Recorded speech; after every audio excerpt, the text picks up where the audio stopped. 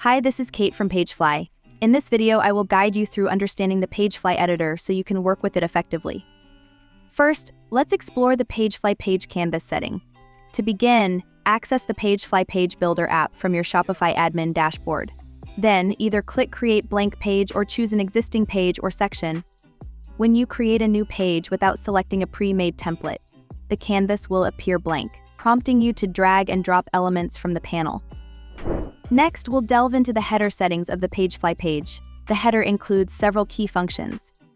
When you're working on a new page or making changes, you'll see the Discard and Save buttons appear. Discard will remove all your unsaved changes and reset the page to its previous state. Save will store all the changes you've made. After you save, the Publish button will replace the Discard and Save options. Click the Publish button to make your saved changes visible on your store. The second function is Switch Device View Mode. Easily toggle between views for various devices such as all devices, laptop, tablet, and mobile to see how your page appears on different screens. Configure canvas size. Adjust the canvas size to suit your design preferences and ensure your layout looks good on all devices. Page editor settings. There are 3 options. Enable theme styling. Align the current PageFly page with your Shopify theme style. Turning on theme styling in the PageFly editor helps avoid conflicts with your theme. View page structure. Display the structure, including section, row, and column. Show canvas size. A bar below the breadcrumb shows the size for each device such as mobile, tablet, laptop, desktop. When you're editing, you'll find the undo and redo buttons helpful. Click the undo button to reverse your last action and click the redo button to bring it back. Preview button. Click to see how your page will look before publishing. View live page. View the final published version of your page. This button is gray and active if the page hasn't been published yet. Next, let's explore the breadcrumb setting.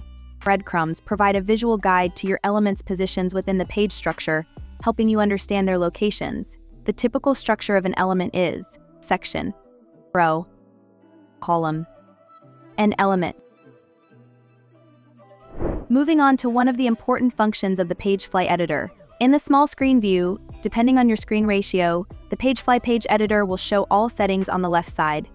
On a larger screen, the settings appear in the left menu bar, and the settings for each element, including General and Styling tabs, are displayed on the right side. The vertical toolbar is situated in the left sidebar of the PageFly editor. This toolbar provides access to all PageFly elements. From top to bottom, it includes the following useful tools: page content, elements, third-party elements, page template, page settings, version history, custom code editor, and open live chat. Finally, let me introduce you to the inspector toolbar. When you select an element in the editor, the inspector toolbar immediately appears as a panel attached to that element. The panel's color and functions will vary depending on the container element. The toolbar includes the following functions. Move. You can click to select and reposition the element. Duplicate to create a copy of the element. Delete to remove the element. Copy styles. Click to copy the element's style. Paste styles to apply the copied style to the element. Collapse. Click to collapse the toolbar. This is the end of the video tutorial. Don't forget to subscribe to our YouTube channel to get more videos.